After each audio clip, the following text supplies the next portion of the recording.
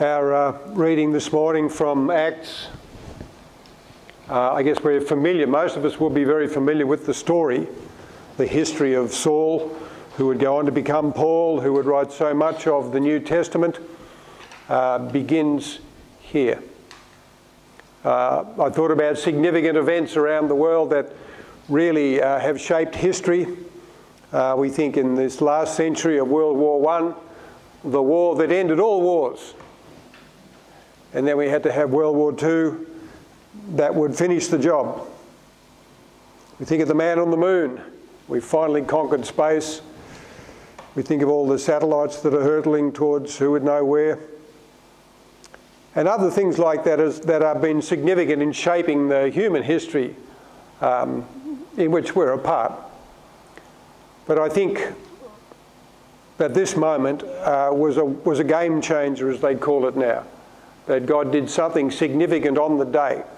As he did, we spoke of Cornelius a couple of weeks ago, where something fresh and new was done in a way that changed the destiny of the people of God and the history of salvation.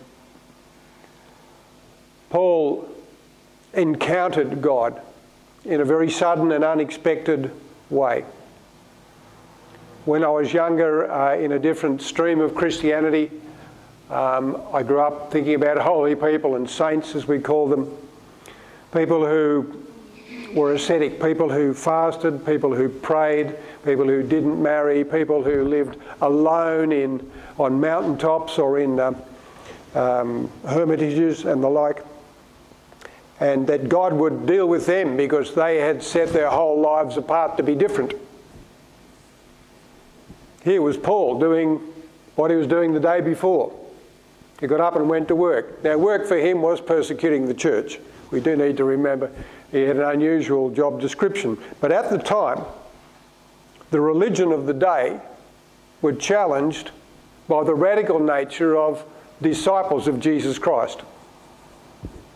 And we've been through an extended period in the West where we've not needed to be radical, where we've not needed to stand up and be counted. There weren't many Pauls, but many Sauls have arisen, and so that day is returning to us. So he was on his way, on his donkey, with his crowd of people, headed for Damascus.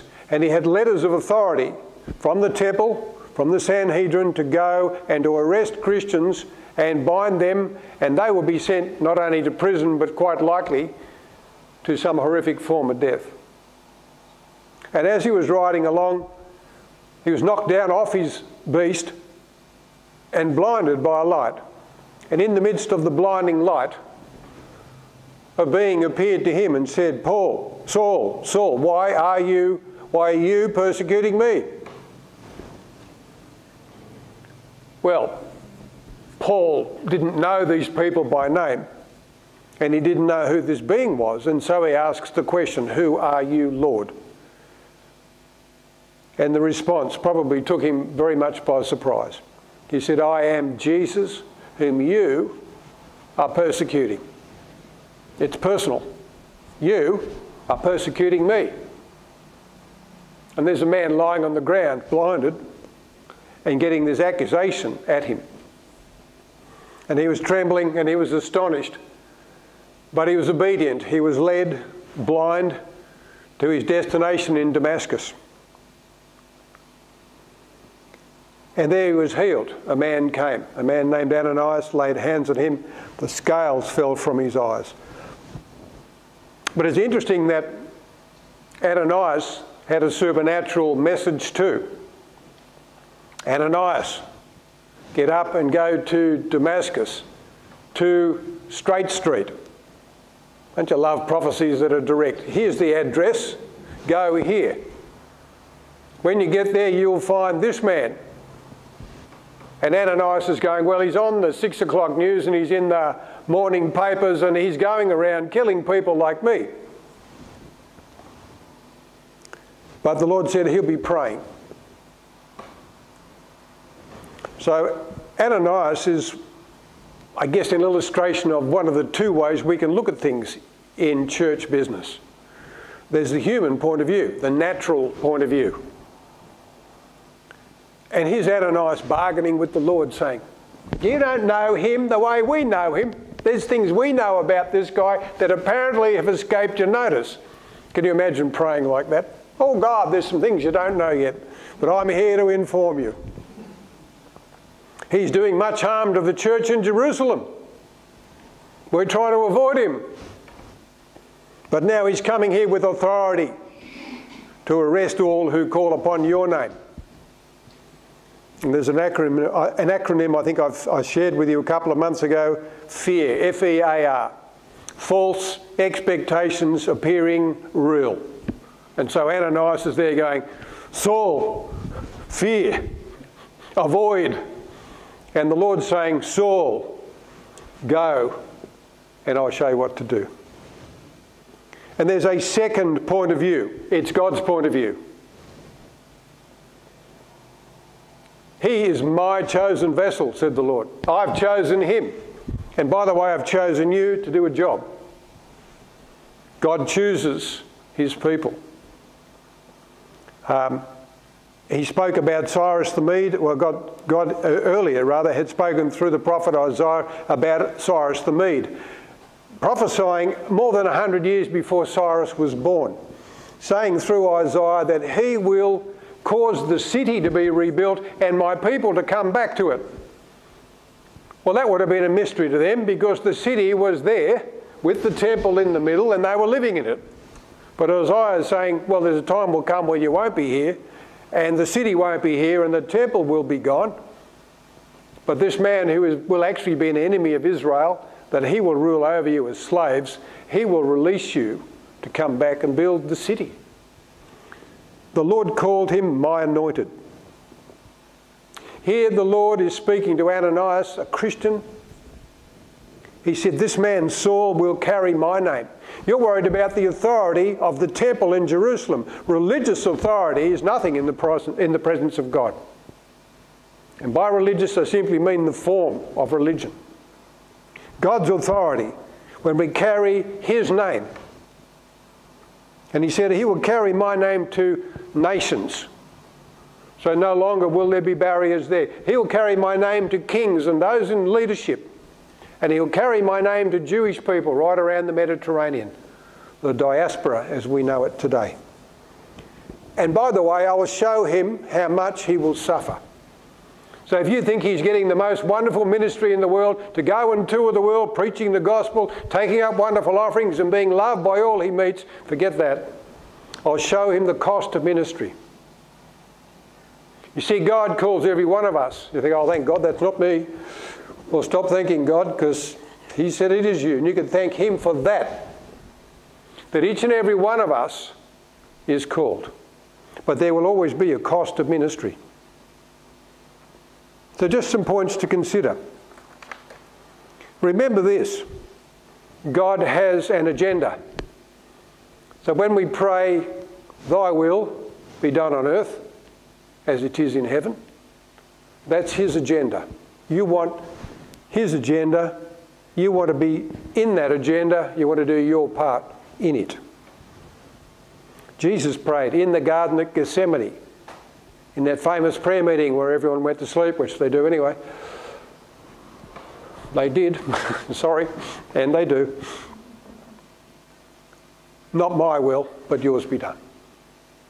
You see, there is a way of looking at things in the natural way, and Jesus was a man who would be injured and hurt grievously. And if he had taken the advice of his mates, would not have gone to Jerusalem, would have kept his head down, they'd have gone fishing or whatever, and he would have avoided the whole business. But his prayer was, not my will, but yours be done. You can't, well, you can. You should not try to avoid the agenda that God has for your life. Do we dare to pray differently? Secondly, God's agenda almost always includes a very long and complicated theological term. Go. What do you mean go? Get up, off your comfort zone and go. I've got a job for you. Whatever that might be. It may be to go next door. You don't have to go to China or India to fulfill go. You need to know what God says and where to go. And then you need to be obedient to it. We sing, And I've said this here before. We sing, "Here am I, Lord. Is it I, Lord? I've heard you sending someone else." I thought I'd rewrite that because it's easier. I'm not going to sing it. I'm a bit froggy now. Thirdly, God's appointing brings his anointing. Jesus doesn't send us out empty-handed. He sends us out filled with his Holy Spirit. So his advice to the apostles after the resurrection was, wait till you are endued with power by the Holy Spirit. That's God's promise. There's no plan B.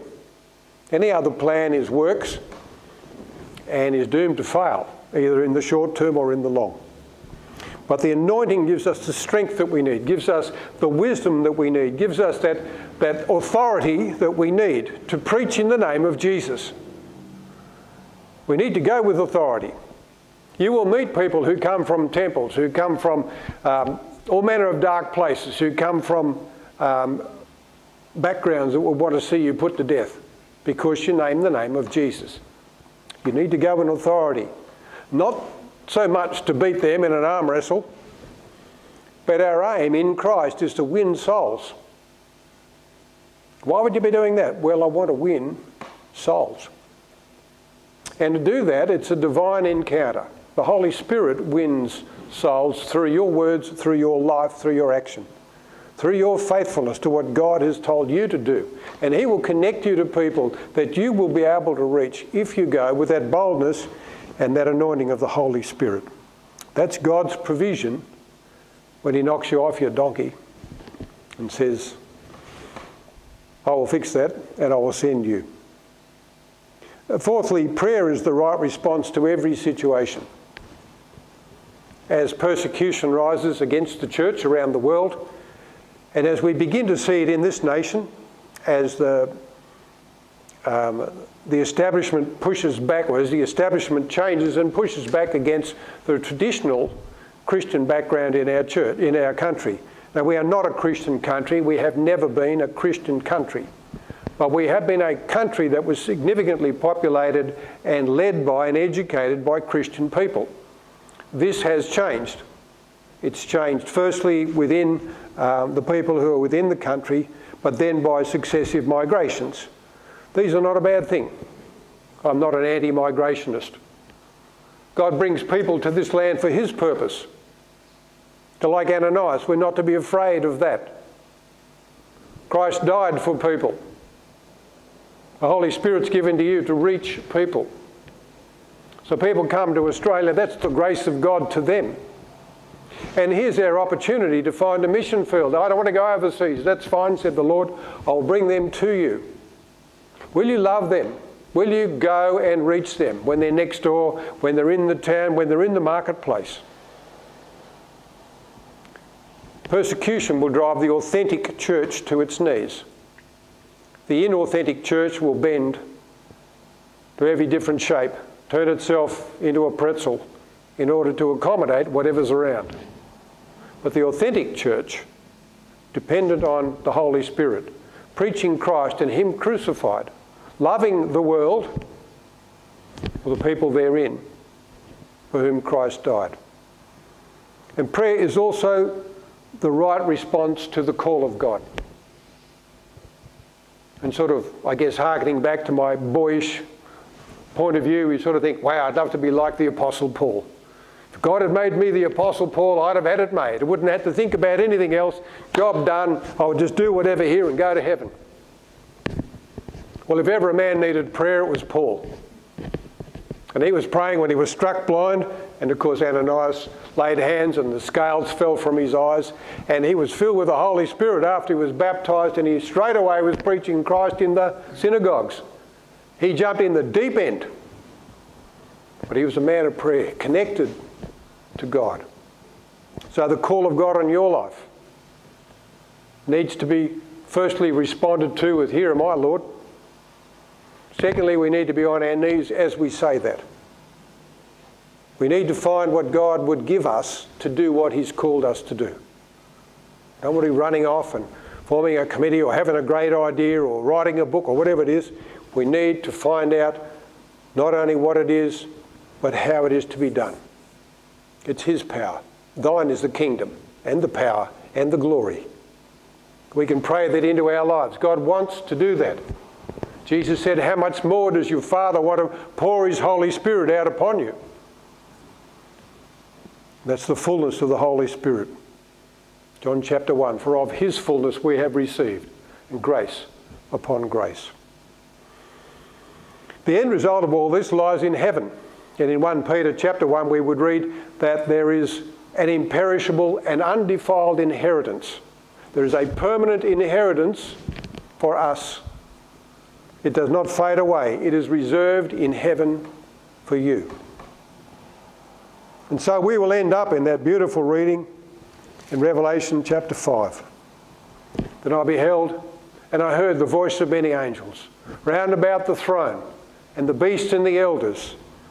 And the number of them was 10,000 times 10,000, and thousands of thousands, saying with a loud voice, worthy is the Lamb who was slain, to receive power and riches and wisdom and strength and honour and glory and blessing.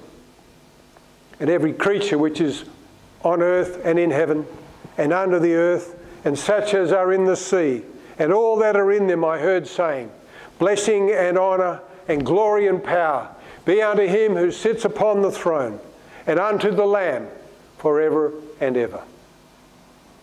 That'll be our cry. Doesn't have to be that will be our cry, that can be our cry. We can be involved in that now. Our inheritance is laid up there, but in the grace of God, we're living down here right now. But take up the cry of worship. Join with those who've gone before, those who will come after. Join in such a way that we believe that whoever comes across our path will join with us to be singing the praises of God in heaven. Not just the God, but the God who redeemed us by his Son, Jesus Christ. We're coming to a time of communion. Chris is going to lead in that. I've asked Chris to do that. But it's only through faith in Jesus Christ, his body on the cross, his blood shed for us, that we will join in that chorus. It's not a free-for-all and a whosoever. The whosoever may come to Christ in faith. All are called. There is no limitation. No Jew, no Greek, no male, no female, no bond nor free. Those barriers are down. You come as you are to Christ. But we come through the door of repentance. We come by faith in his finished work. We come with the confidence born of the resurrection from the dead. That will take us to where he would have us go. And we will dwell with him in eternity because of what he did down here amongst humanity. Chris, would you please? Our reading this morning from Acts, I guess we're familiar, most of us will be very familiar with the story, the history of Saul, who would go on to become Paul, who would write so much of the New Testament, begins here. I thought about significant events around the world that really have shaped history. We think in this last century of World War I, the war that ended all wars. And then we had to have World War II that would finish the job. We think of the man on the moon. We finally conquered space. We think of all the satellites that are hurtling towards who would know where. And other things like that that have been significant in shaping the human history in which we're a part. But I think that this moment was a game changer, as they call it now. That God did something significant on the day. As he did, we spoke of Cornelius a couple of weeks ago, where something fresh and new was done in a way that changed the destiny of the people of God and the history of salvation. Paul encountered God in a very sudden and unexpected way. When I was younger, in a different stream of Christianity, I grew up thinking about holy people and saints, as we call them. People who were ascetic, people who fasted, people who prayed, people who didn't marry, people who lived alone on mountaintops or in hermitages and the like. and that God would deal with them because they had set their whole lives apart to be different. Here was Paul doing what he was doing the day before. He got up and went to work. Now, work for him was persecuting the church. We do need to remember he had an unusual job description. But at the time, the religion of the day were challenged by the radical nature of disciples of Jesus Christ. And we've been through an extended period in the West where we've not needed to be radical, where we've not needed to stand up and be counted. There weren't many Pauls, but many Sauls have arisen, and so that day is returning to us. So he was on his way, on his donkey, with his crowd of people, headed for Damascus. And he had letters of authority from the temple, from the Sanhedrin, to go and to arrest Christians and bind them, and they would be sent not only to prison, but quite likely to some horrific form of death. And as he was riding along, he was knocked down off his beast and blinded by a light. And in the midst of the blinding light, a being appeared to him and said, "Paul, Saul, Saul, why are you persecuting me?" Well, Paul didn't know these people by name, and he didn't know who this being was, and so he asks the question, "Who are you, Lord?" And the response probably took him very much by surprise. He said, "I am Jesus, whom you are persecuting." It's personal. You are persecuting me. And there's a man lying on the ground, blinded, and getting this accusation at him. And he was trembling and he was astonished, but he was obedient. He was led, blind, to his destination in Damascus. And there he was healed. A man came. A man named Ananias laid hands on him. The scales fell from his eyes. But it's interesting that Ananias had a supernatural message too. Ananias, get up and go to Damascus, to Straight Street. Don't you love prophecies that are direct? Here's the address. Go here. When you get there, you'll find this man. And Ananias is going, well, he's on the 6 o'clock news and he's in the morning papers and he's going around killing people like me. But the Lord said he'll be praying. So Ananias is, I guess, an illustration of one of the two ways we can look at things in church business. There's the human point of view, the natural point of view. And here's Ananias bargaining with the Lord saying, you don't know him the way we know him. There's things we know about this guy that apparently have escaped your notice. Can you imagine praying like that? Oh God, there's some things you don't know yet, but I'm here to inform you. He's doing much harm to the church in Jerusalem. We're trying to avoid him. But now he's coming here with authority to arrest all who call upon your name. And there's an acronym I think I shared with you a couple of months ago, FEAR, F-E-A-R. False expectations appearing real.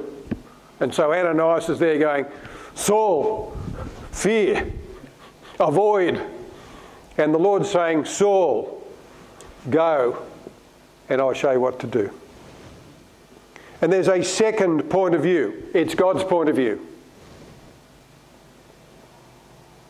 He is my chosen vessel, said the Lord. I've chosen him. And by the way, I've chosen you to do a job. God chooses his people.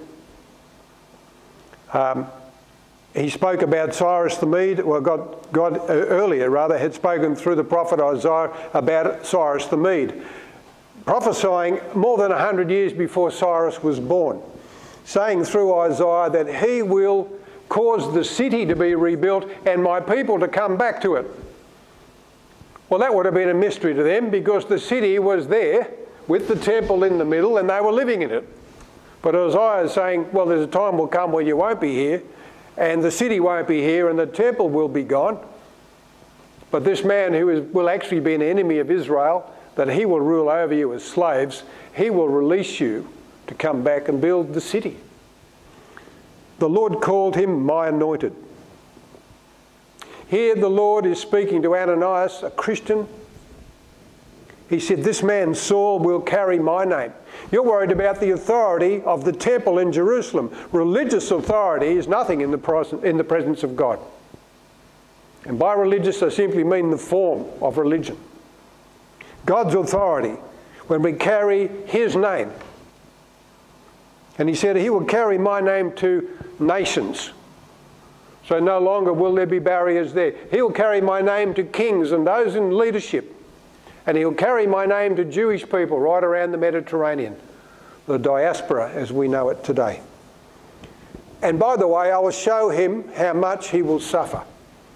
So if you think he's getting the most wonderful ministry in the world, to go and tour the world preaching the gospel, taking up wonderful offerings and being loved by all he meets, forget that. I'll show him the cost of ministry. You see, God calls every one of us. You think, oh, thank God that's not me.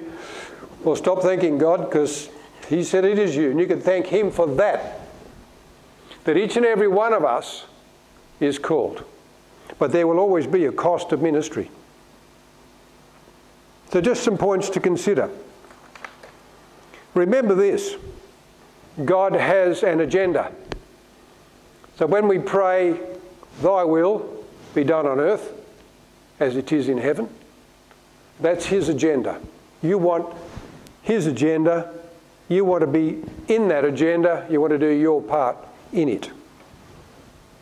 Jesus prayed in the Garden at Gethsemane, in that famous prayer meeting where everyone went to sleep, which they do anyway. They did, sorry, and they do. Not my will, but yours be done. You see, there is a way of looking at things in the natural way, and Jesus was a man who would be injured and hurt grievously. And if he had taken the advice of his mates, would not have gone to Jerusalem, would have kept his head down, they'd have gone fishing or whatever, and he would have avoided the whole business. But his prayer was, not my will, but yours be done. You can't, well, you can. You should not try to avoid the agenda that God has for your life. Do we dare to pray differently? Secondly, God's agenda almost always includes a very long and complicated theological term. Go. What do you mean go? Get up, off your comfort zone and go. I've got a job for you. Whatever that might be. It may be to go next door. You don't have to go to China or India to fulfill go. You need to know what God says and where to go. And then you need to be obedient to it. We sing, and I've said this here before, we sing, here am I, Lord, is it I, Lord? I've heard you sending someone else. I thought I'd rewrite that because it's easier. I'm not going to sing it, I'm a bit froggy now. Thirdly, God's appointing brings his anointing. Jesus doesn't send us out empty-handed. He sends us out filled with his Holy Spirit. So his advice to the apostles after the resurrection was, wait till you are endued with power by the Holy Spirit. That's God's promise. There's no plan B. Any other plan is works and is doomed to fail, either in the short term or in the long. But the anointing gives us the strength that we need, gives us the wisdom that we need, gives us that authority that we need to preach in the name of Jesus. We need to go with authority. You will meet people who come from temples, who come from all manner of dark places, who come from backgrounds that will want to see you put to death because you name the name of Jesus. You need to go in authority. Not so much to beat them in an arm wrestle, but our aim in Christ is to win souls. Why would you be doing that? Well, I want to win souls. And to do that, it's a divine encounter. The Holy Spirit wins souls through your words, through your life, through your action, through your faithfulness to what God has told you to do. And he will connect you to people that you will be able to reach if you go with that boldness and that anointing of the Holy Spirit. That's God's provision when he knocks you off your donkey and says, I will fix that and I will send you. Fourthly, prayer is the right response to every situation. As persecution rises against the church around the world, and as we begin to see it in this nation, as the establishment pushes back, or as the establishment changes and pushes back against the traditional Christian background in our church, in our country. Now, we are not a Christian country. We have never been a Christian country. But we have been a country that was significantly populated and led by and educated by Christian people. This has changed. It's changed firstly within the people who are within the country, but then by successive migrations. These are not a bad thing. I'm not an anti-migrationist. God brings people to this land for his purpose. Like Ananias, we're not to be afraid of that. Christ died for people. The Holy Spirit's given to you to reach people. So people come to Australia, that's the grace of God to them.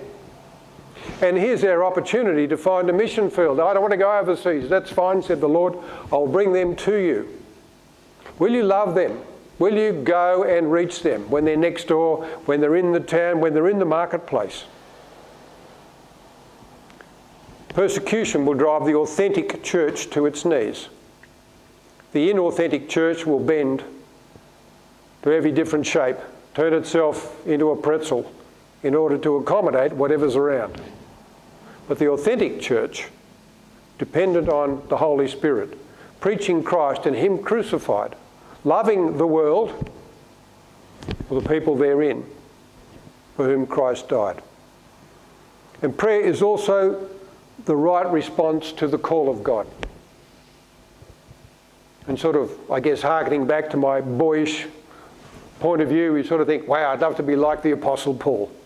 If God had made me the Apostle Paul, I'd have had it made. I wouldn't have to think about anything else. Job done. I would just do whatever here and go to heaven. Well, if ever a man needed prayer, it was Paul. And he was praying when he was struck blind. And of course, Ananias laid hands and the scales fell from his eyes. And he was filled with the Holy Spirit after he was baptised, and he straight away was preaching Christ in the synagogues.